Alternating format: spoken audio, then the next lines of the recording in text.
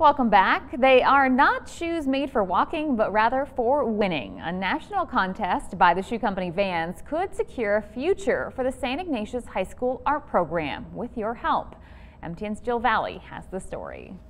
They're shoes that have soul, depicting the essence of the Mission Valley. They're hand-painted and beaded by students at St. Ignatius High School for the Vans Custom Culture Project.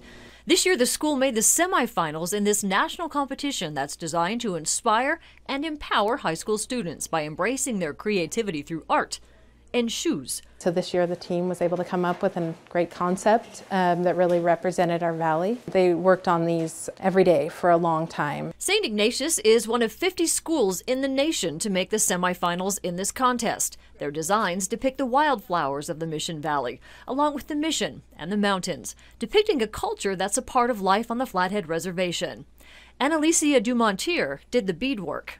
I guess I was like the cultural advisor. The students are not all like natives, so they don't completely understand the culture. Obviously, living around here, you'll get the gist of it. It just represents us and Montana so well. The conversations that they had about how they would appropriately represent tribal culture here in a respectful way were really interesting conversations that we want students to be having. There are actually 2 pairs of shoes in this contest. That bison skull, it's actually 1 pair stuck sole to sole. That was senior Yvonne Beatty's idea. I had an idea for making them into a buffalo skull, and our class really liked that, so that's the one I chose. The local Native American culture bison is very important.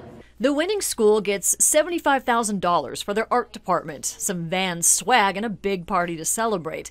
But even the 4 runners-up get $10,000 to enhance their art programs that are often cut when budgets get tight. Of course, the kids would love to win that $75,000 first prize, but even if they win $10,000, that's the kind of money that can make a real difference for the future of the art program here. This program at this school hasn't been consistent. They had several years without an art teacher at all. We would be able to give these students the world-class arts education that they deserve. From a plain old shoe to a celebration of culture, those who see this entry get a glimpse of what it's like to walk in the shoes of students in Mission, students who've already taken a big step toward success.